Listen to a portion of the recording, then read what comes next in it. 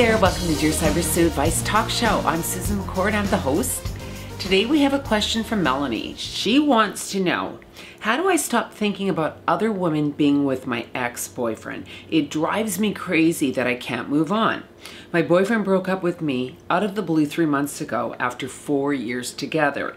How do I stop tormenting myself? Picturing them with other people is really hard. It really is. And I understand that. It's one of the most difficult things about a breakup is watching them move on with other people. But you really need to sort of sit down and figure out what is the main reason you broke up. What is happening within you as a couple after 4 years that he just walked away. There must have been something that was kicking around in there that you can sort of put your finger on and say to yourself, okay, well, I understand. Maybe I was meant to be in a better place. Make some notes about what was great in your relationship and make some notes about what wasn't great in your relationship. And now that you've had these 3 months apart from each other, analyze that and say to yourself, would you really, truly be happy married to this person? Now that you've had 3 months away, watching them date maybe numerous other women, it's making you crazy. Would you ever feel completely compatible with this person? Would you want to marry them now that you've had this time apart from them? Because if they're dating up a storm and there's other women and you're hearing or seeing things about what's going on in his life, it's gonna make you nuts because he's moved on so quickly, hasn't even given an ounce of thought about you, and it's only been 3 months and he's having a great old time. Well, this happens a lot with couples because there's always one person that moves on faster than the other. And that's the sad part about breakups, is that we never move on at the same time. If we did, then breakups would be easy.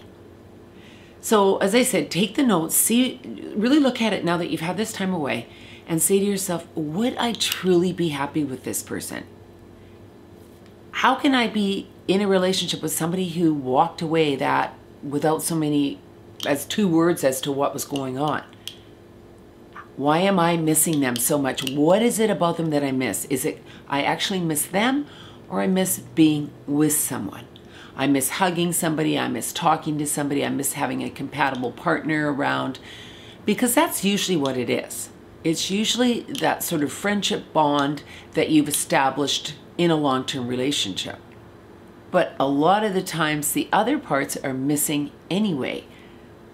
So start getting out a lot with your friends. Be as busy as you possibly can. Do not find out any information about him at all. You don't want to know anything about who he's dating or what's going on in his life because it's just making you nuts. But figure things out about why you're so bugged about this and thinking about him with other women. Because I'll bet you it's just because you never really felt secure in your relationship with him anyway. And that's not how you want to live. You don't want to be in a relationship with somebody who always makes you feel jealous or makes you feel insecure. So in another couple of months, you'll probably look at it and say, you know what? He did me a favor. But in the meantime, that's probably what's going on and why you're going through this sort of a jealous kind of thing going on right now, because all you're picturing is him being with somebody else, somebody that's not you. So thanks for tuning in to Dear Sybersue today. I appreciate all your comments and my new subscribers. And keep your comments and questions coming because I love to use them as show topics. If you don't want me to use it as a topic, that's fine. Just let me know. And we will talk soon. I'll see you next Wednesday. Thanks, everyone. Bye.